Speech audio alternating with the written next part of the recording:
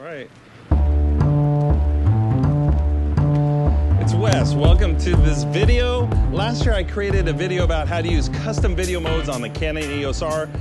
But after 9 months or so of using the camera and some additional research, I've changed my video settings for 2020.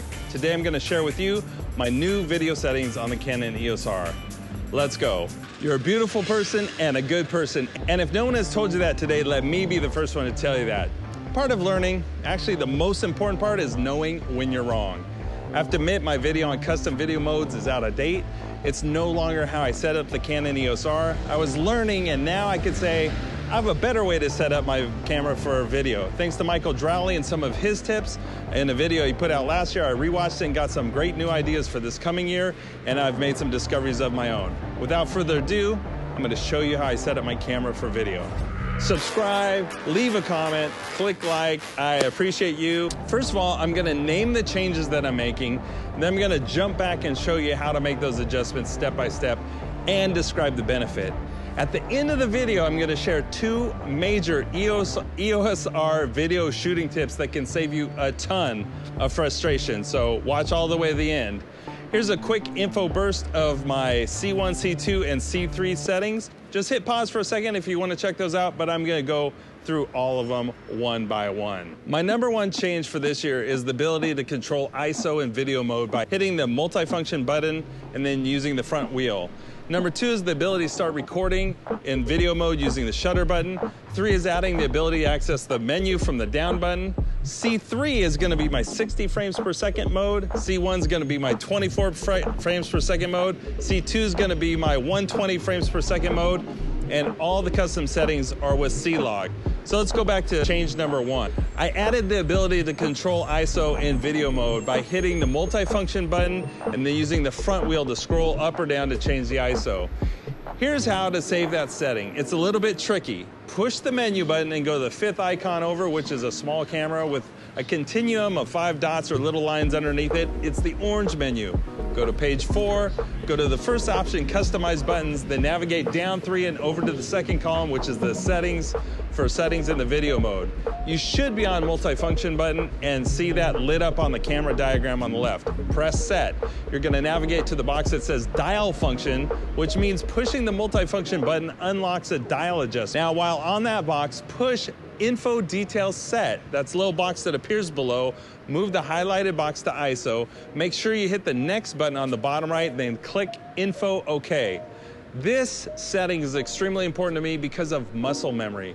In photo mode, this is where I adjust my shutter speed, which lets in more or less light. It's the first setting I go to in photo mode to brighten a picture, so my muscle memory is the front wheel for more light. That is a connection that makes an easy transition to apply the same movement for the same effect in video. Usually when I'm filming handheld, I'm supporting the camera weight with my left hand, so rotating this wheel is less likely to induce camera shake than the control ring on the lens, which is a left-handed adjustment.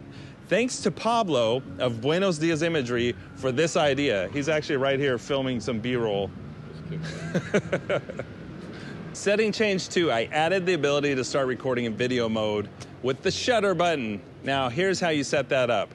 Press the menu button and go to the 4th icon over, the wrench icon, yellow menu, go to page 4, go to the 4th option, which resembles a teardrop shape icon. It looks like the shutter button viewed from overhead. And it says BTN function or button function following the icon. Navigate down to the 2nd option, fully press. Press set to see the options, which are either no function or start stop movie recording, and choose start stop recording. Then hit the menu button to go back. I tried the tip from Michael Drowley about setting the autofocus on button to be a record button, but I found that I walk around with my camera when I'm doing handheld documentary filmmaking. I have the camera at my side and I'm always inadvertently putting pressure on that button and starting recording. Try out different setups. Don't be afraid to do what works for you. It doesn't make sense to force yourself to use someone else's settings or tips if they don't create a better experience or workflow for you. All right, setting change 3. I added the ability to access the menu from the down button, which makes it a right side action, same as all the other video controls.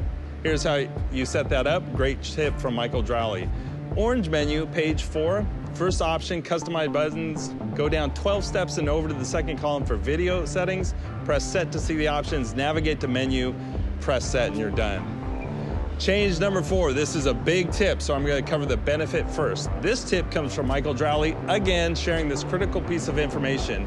If you're in photo mode, say you're out taking photos on the Canon EOS R and you hit the record button, you can start recording on the fly, recording video. This is a great feature of the Canon EOS R. However, you need to know this drops you into your C3 custom mode video settings. And I did this in a video, I covered this, so I'm gonna link it up here so you can check it out. But with this piece of knowledge, C3 is where Canon takes your video settings from if you start shooting video from photo mode. So now my C3 settings is 60 frames per second HD, because if I'm going from photos to video, I'm most likely doing a photo shoot, and I'm trying to grab some on-the-fly B-roll footage. 60 frames per second allows me to set the footage to playback at 50% speed or a nice slow motion effect when I want to slow it down while I'm editing. I don't want 120 in run and gun situations because you can only do manual focus, and in a run and gun situation, I don't want that focus mode. For C3, I have that shutter speed set to 1/125, so double the frame rate, and then my ISO is 400. Because with that shutter speed, I'm gonna need to brighten it up a little. I have the f-stop at 1.8 for super crisp point of focus and the shallowest depth of field. Here's how to set it. You go to the red menu with the camera icon, page 1, first option, movie record quality. Press to see the current settings with movie record size highlighted. Press set again to see all the options. Now make sure movie cropping is disabled. On sound recording, here's a little secret. Select manual, and on the record level, set the input level to 3/4 of the way between the far left marker and the second marker. I leave wind filter and attenuator disabled. Make sure movie digital IS or image stabilization is enabled. I believe I got my sound settings from Buenos Dias Imagery, so shout out to Pablo again. Next on the red menu, go to page 4 and go down to the 5th option for Canon log settings. Press set to see your options. On the first option, press Canon log and move over onto 8-bit. If you plan to always use an external recorder, you can choose 10-bit, press set, and you're set. Exit to the back screen, and that's a lot of adjustment. This adjustment the Canon EOS R makes when going straight to recording video from photo mode is a critical piece of information. I'm looking forward to benefiting from this change in 2020. All right, change number 5. So now I need to move my 720p 120 frames per second setting to another custom mode. It's not the most critical, so I'm gonna make that decision last.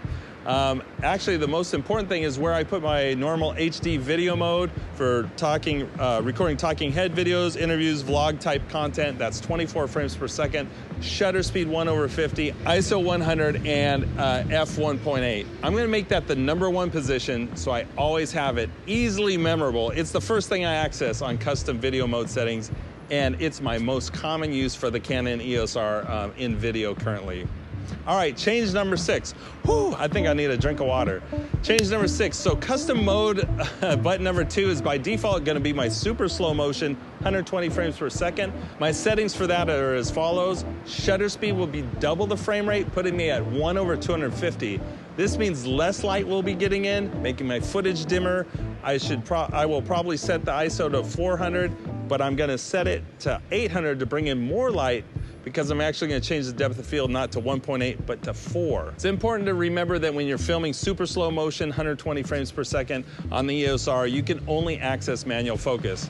And I want to make sure if I'm doing cinematic, super slow-mo, everything I want in focus is in focus. So I'm going to get a little less shallow with the depth of field.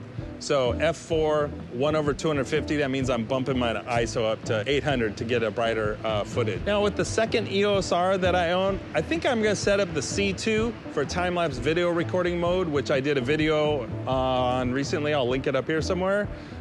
It's a handy preset. Time-lapse video is kind of tricky. It takes a few tricky steps to get to it, so it's a handy preset. And that might be a good alternative for 720p, 120 frames per second, if you're not likely to use that kind of slow motion footage.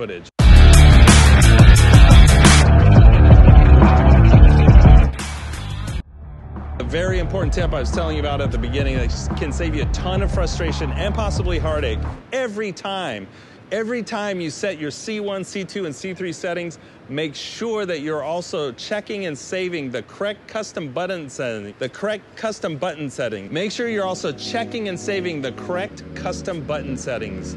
You don't want to get everything set up correctly in terms of your shutter speed, f-stop, and ISO, then neglect to make sure that the shutter button is set to start recording in the video mode or something like that. Just double and triple check. Take it from me, take it from my experience. It can be tricky to make sure all your custom settings and custom button and custom dial settings are consistent throughout all of your C1, C2, and C3 presets. Last note, I do everything in CLog with View Assist on. I hope you've enjoyed this step-by-step walkthrough. Special thanks to Michael Drowley for his conversation on Instagram and his videos. He's doing great content over there. Special thanks to Pablo from Buenos Dias Imagery. And I enjoyed putting this together. It actually took months and months and months of tweaking. So I hope this is useful for you. I'm thinking about doing a video about how I color grade Canon log or CLog. Now that I've switched over to DaVinci Resolve, I got a couple of comments on YouTube asking about my process for editing and color grading, so I'm thinking about doing that. But most importantly, subscribe, leave a comment, click like. I appreciate you, and I will see you in the next video. Thanks so much.